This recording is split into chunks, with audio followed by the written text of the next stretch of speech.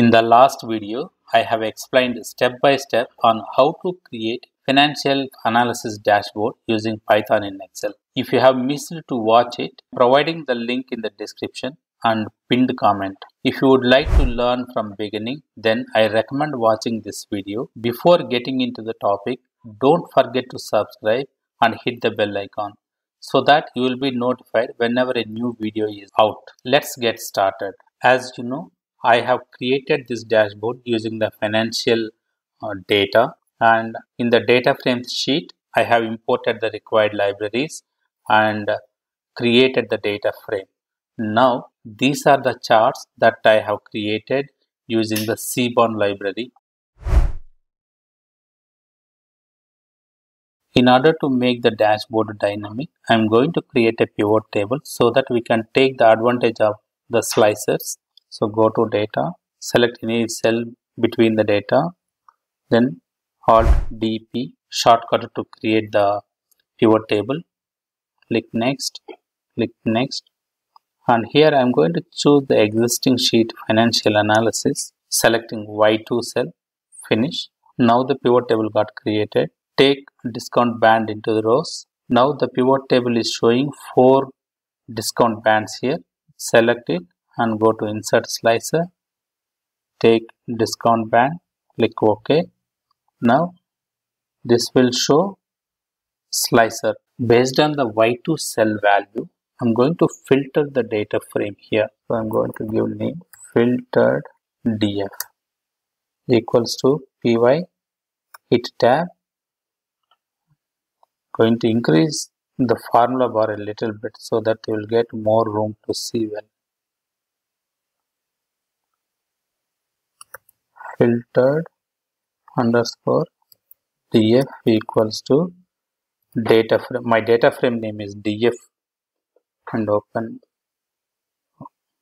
square bracket, again df, open square bracket.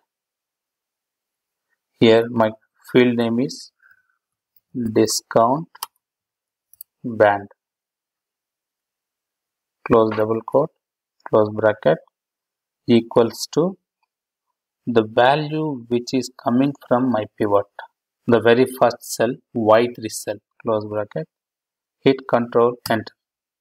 Now I have the data frame with the values which is filtered based on the value. You can see the discount band column is filtered with the high because the very first value is high. If I hit low, here now the low is selected. If you go and see the data frame also, it is updated with low. So we can use this filtered df to make it dynamic. All these charts are used the whole data frame. In the program, wherever I have used df as a data frame, I am going to replace with a filtered df. Then Control Enter. The chart is get updated based on the discount band. Similarly, I will go to the second chart. I will change data frame. Here the data I have referred the cell in the previous cell. Now I am going to replace with the filtered df. Then hit Control Enter. Now the chart got updated. Similarly, the third chart also we will update. Instead of df, I am going to replace with the filtered df. Press Control Enter. And the third chart also got updated. Going to reduce the formula bar. All the 3 charts are based on the discount band low here. Let me select the high, and you can just have an eye on all the charts. These will get changed. See, now all the charts got updated. Similarly, medium. Now all the charts got updated. So this is how you can make use of pivot and slicers to make the dashboards dynamic. You can overlap the slicer on top of the pivot table so that it looks neat. Now we will see how we can make use of data validation to make the dashboards dynamic.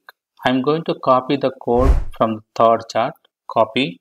Going to add a new sheet in the F2 cell equals to py and paste the same code and just hit Ctrl Enter. Select the cell, right click, Python output, Excel value. Now click on the linked object, removing the grid lines. If you carefully look at this Python code, these two are the fields that we are referring from our data. I'm going to add a data validation. The shortcut key is Alt D L, list, select the source, go to data and select only the headers, click OK. I'm going to copy and paste one more time, x-axis, and the other one is y-axis. Units sold, here sales. So this is units sold, x-axis is units sold and y-axis is sales. The same values I have selected here, and I need to link these two cells to here. Just remove the field names and select the cell x-axis and remove the sales and select the sales. Hit Ctrl Enter. Now the chart got updated. As of now, there is no change in the output.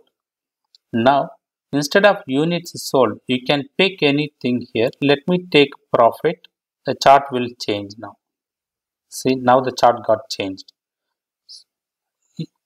Instead of sales, let me take gross sales. So now the chart got changed. This is how we can make use of slicers and data validation in Excel to make dynamic dashboards using Python in Excel. Hope you like this video. Please comment down your thoughts on this video. I request you to please subscribe if you are not done yet. Thank you very much.